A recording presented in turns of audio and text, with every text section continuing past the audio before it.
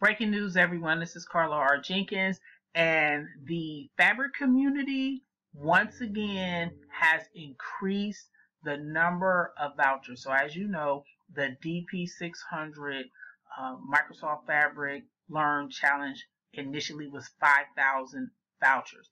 As you can see, November 27th, which was 2 days ago, they've received permission to give an extra 3,000 vouchers. So now it's up to 8,000. I wanted to let you know about this because that means that you can now more opportunity to qualify. Remember, this is the only Microsoft Ignite Learn Challenge that comes with a free voucher.